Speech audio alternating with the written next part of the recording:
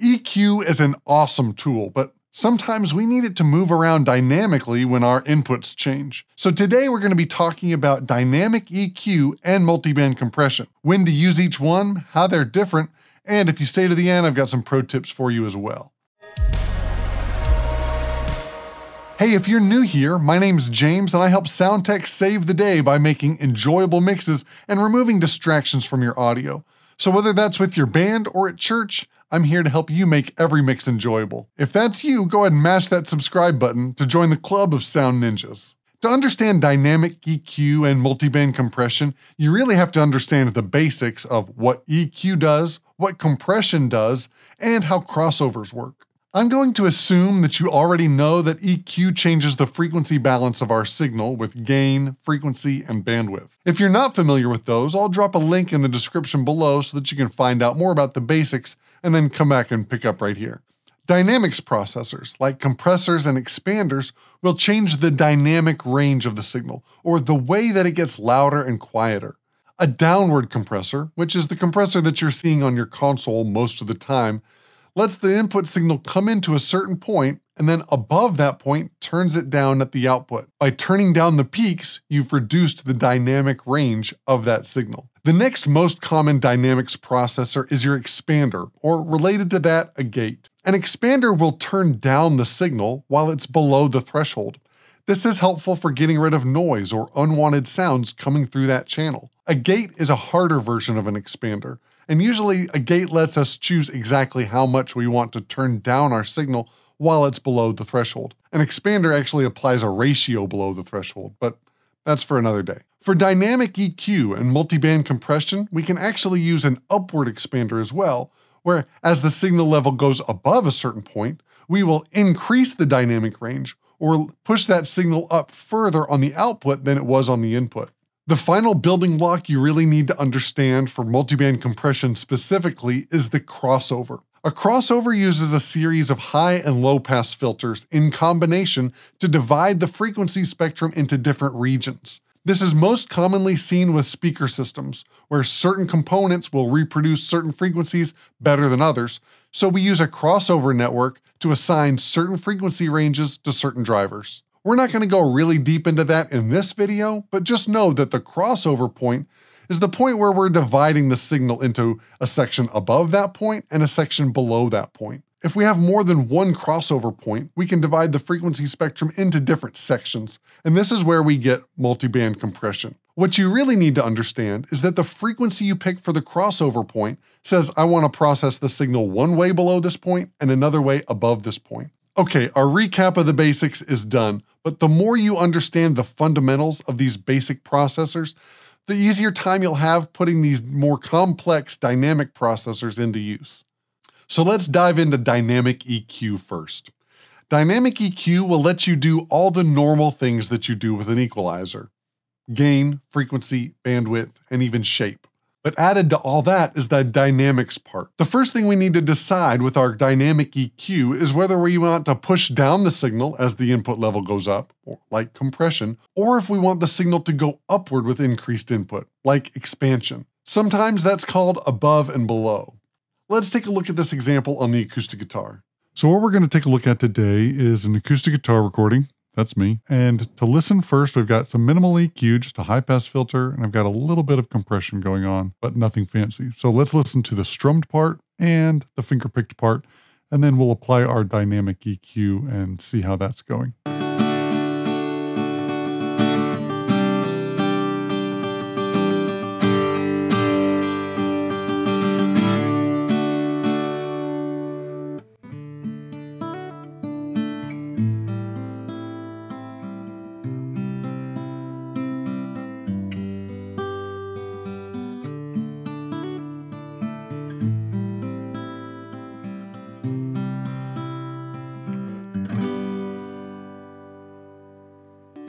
All right, so neither of those sound really bad, but when we're mixing, we're in a dynamic environment, right? We want it to get louder in certain sections, but we might not want it to be that present in the mid-range so that it's taking up that space. So I'm gonna come over to my dynamic EQ and put that in. And right here on band number 4, I'm at 1.7K. I've I've got my range turned down 8 dB, and I've set my threshold so that it's going to be ducking when it's strumming, but when it goes back to finger picking, that mid-range is going to come back. In a second, we'll take a look at the attack and release time, but let's just listen to what it's like right here.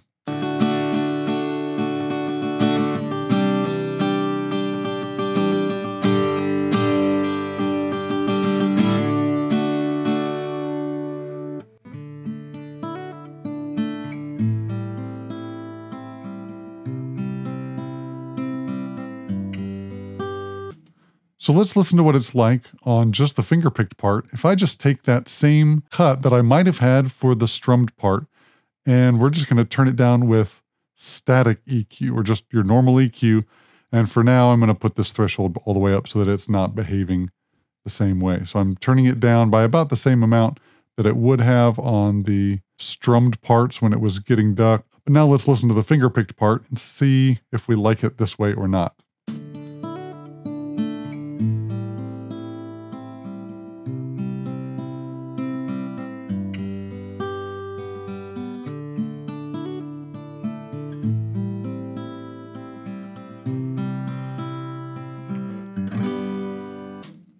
So you can tell when we're ducking that part of the mid-range on the finger-picked part, we're losing some of that definition or that forwardness that we want to have, right? The guitars come down in level, but we want it to kind of pop out more in those details in that moment where we might not want all that mid-range coming through when it's strumming. So now let's take a look at the attack and the release time. I'm going to put this back, pull this down on the strummed part. So we're just going to loop the strummed part so that we can hear the difference on what it's like with the different attack and release times. Those are another thing that you can play around with your dynamic EQ.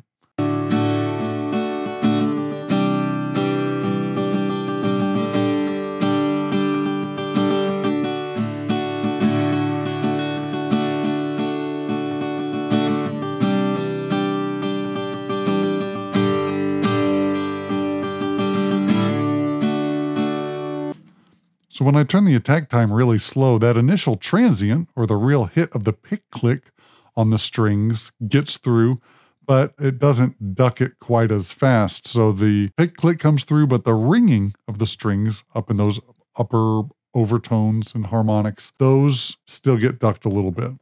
So we can tell there's a difference. When I turn it really fast, we lose a lot of that pick click.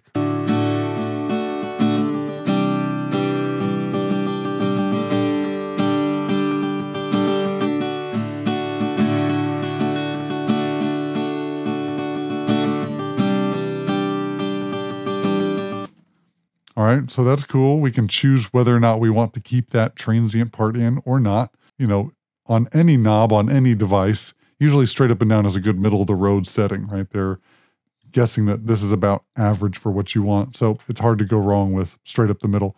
Let's listen to the release time and see how we can play with that, again, that balance between the ring of the strings and the attack that's coming through on that compressed part. So let's listen to different release times.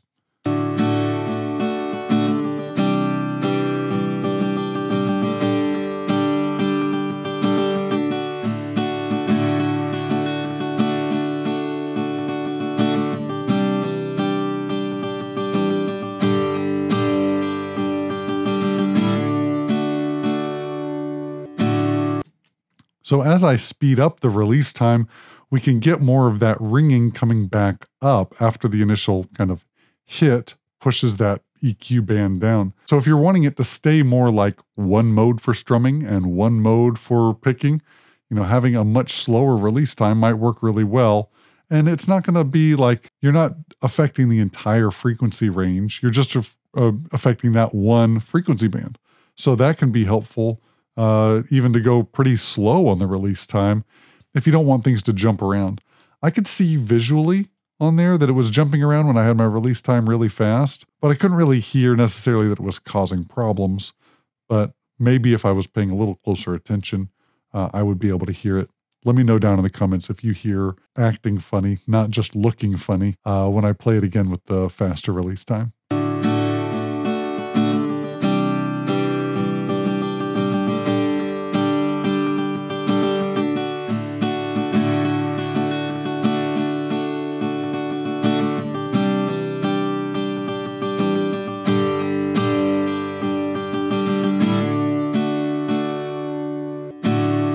right, so that's pretty cool. We've played around with those parameters, so hopefully when you're messing around with it, you know a little bit more of what you're looking for and the things you can do with it. One other fun thing that you can do with dynamic EQ is you've got different bands, and let's say that one of the notes sticks out a little bit more than the rest. So let me loop the finger picking part real quick. And this A note, the open A string, to me, in my studio right now, sounds a little bit louder than some of the other bass notes. Maybe it's just my studio monitors and the way that, my room resonance, maybe it's not.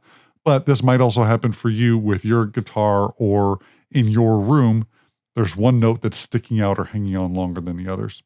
So we can actually target that note. You can actually learn the frequencies of the different notes.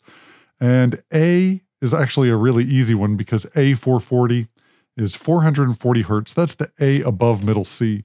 So we're down 2 octaves from that. And so I know this note is at 110 hertz. So I can even just type in 110.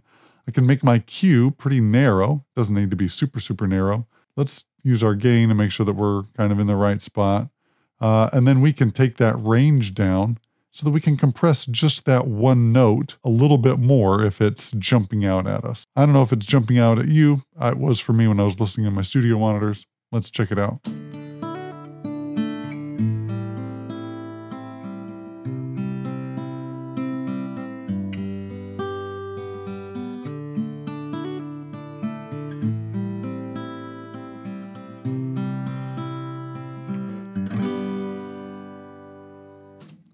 So we can duck that one note just a little bit more. And, if we're going to get real persnickety, we can do that. And that's one of the benefits of dynamic EQ. We can get very precise in the way that we turn things down and when we turn them down. So we're not turning it down all the time. We're just turning it down when it's jumping out at us. This is the point where understanding attack and release times really help you dial in your dynamic EQ. Because we can tell this EQ to respond faster or slower over time, we can take the shape of that transient and its EQ curve and make some adjustments that we wouldn't be able to do with EQ or compression alone. A faster attack time on a boost is going to make that really punchy and stand out very quickly, but the level comes back down to normal, or even cut, after that hit comes and goes. If our release time is too slow, we could end up boosting the flabby resonances that we didn't want to amplify in the first place. Otherwise, we would have used just a static EQ. So that's dynamic EQ in a nutshell. Let's move on. Multiband compression operates very similarly to dynamic EQ, but it allows us to treat an entire frequency range rather than one frequency that we select, whether that's wide or narrow, with the Q control on our dynamic EQ. Now, you could have a very narrow band that you treat with your multiband compression, and that's where we start to blur the lines between dynamic EQ and multiband compression. A lot of the controls are very similar, except the frequency that you choose is the crossover point, or the point where you want the two bands to overlap and you're treating it differently above that point and below that point. One of my favorite ways to use multiband compression is on vocals that have a lot of different tonality between when they sing high and when they sing low. Now, if you have full upward and downward control of your multiband compressor, you can try to get more punch out of your drums in a couple different ways. So let's check that out. All right, let's take a look and see at what we can do with multiband compression on a drum bus. So I've got C6 here. I'll go ahead and engage it. But let's actually listen first without it engaged. So then we can listen and see what it's doing and how we're going to set it up, what we can do to shape our drum sounds. Our drum sounds here aren't bad. I didn't go through and mix them really specifically. They were just good drum sounds to begin with. So it's easy to do. Let's listen to a section. There's a tom fill, and then it gets into the regular beat.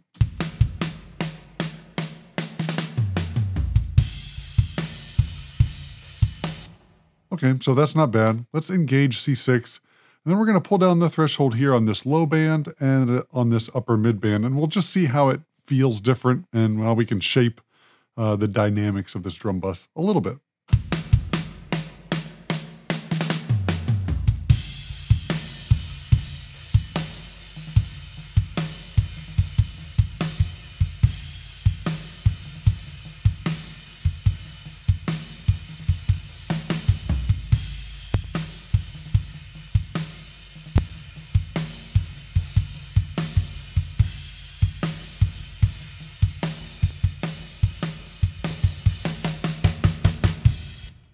So the drums weren't bad before, but we definitely got a little bit more punch by pulling down the threshold on the low band. So we can see here that it's everything below 86 hertz. That's what's getting sent over to this band here. And you can say we've got the range here at -8. That's how far we will let the compression turn that band down. And when you have the attack and release time here of 34, 35 milliseconds and a release time of 40 milliseconds, this attack time here means that our compressor will wait, or it's going to take 34 milliseconds, 35 milliseconds, before it pushes the signal down in that frequency band as the input signal goes up. It's compressing it, it's just compressing it slowly. Listen to what happens when I speed this up. We're doing the same thing just with a faster attack time on the bottom end.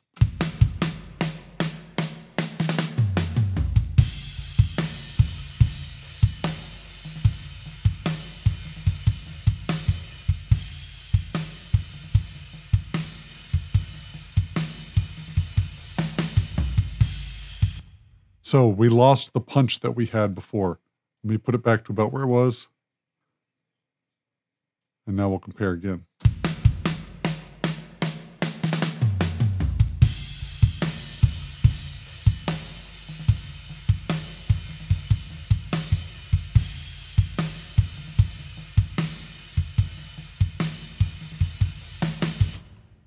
So you can hear that the faster attack time, we're taking out some of those lower frequencies. Now, if you're listening on your phone or your laptop speakers or something, you're going to have a harder time hearing those low frequency differences. If you're listening on a big PA and it's at 90 dB SPL, you're going to hear those differences a lot more. So the level that you're listening at is going to make a big difference on that. And there are things that you can hear in a live sound situation with punchy subwoofers that don't always translate over recordings in YouTube.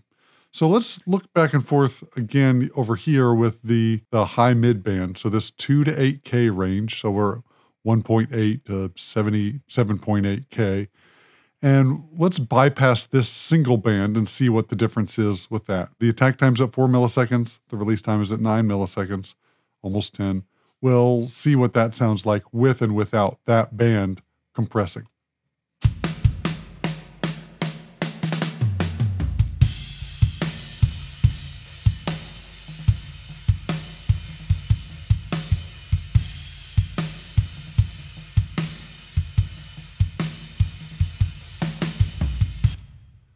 So you can hear there's a little bit of a difference. It's not earth-shatteringly different, but it does feel a little bit tighter to me. And I can't explain why exactly. It's just, it gives a feeling, and that's kind of what you're after. With multiband compression, you're after baby steps. You're not totally going to change the shape of your sound and the way that things feel in a broad scale, but it's going to be those little baby steps that get your sounds bigger and fuller and punchier. And we're going to take those one by one. All right, now let's take a look at a different way to set up our drums bottom end. So before we had our range down here at -8 or so, and the gain was at 0, so it was more like this. Now let's put the range actually up positive and the gain down negative, so that in its normal state, we're turning down this low end, but as we pull the threshold down, we're actually going to expand those lower frequencies, and they're going to go up when the signal comes in and then come back down when it's not there. So this would be handy if you had a situation where you've got rumble coming through that you don't want. It's kind of like a frequency-specific expansion. Let's listen to what that's like. We'll start with the threshold up. You can notice the attack and the release time are different. Here I've got a very fast attack time so that it can push up and push open as fast as possible. And then the release time is a little bit slower so that it can come down a little bit smoother. Let's take a listen.